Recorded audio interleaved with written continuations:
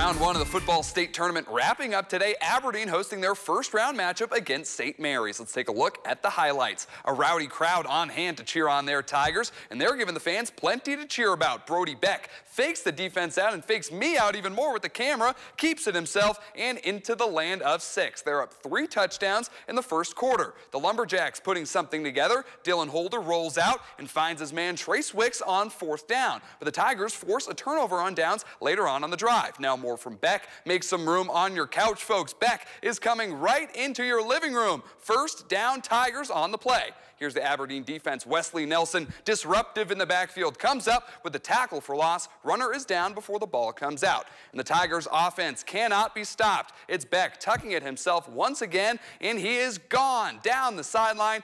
Big time first half from the senior quarterback. How about some more from him? This time, no play fake, bursts through the line, sweet juke here, and then he's in the clear. Beck with another touchdown. The Tigers win their round one matchup in resounding fashion.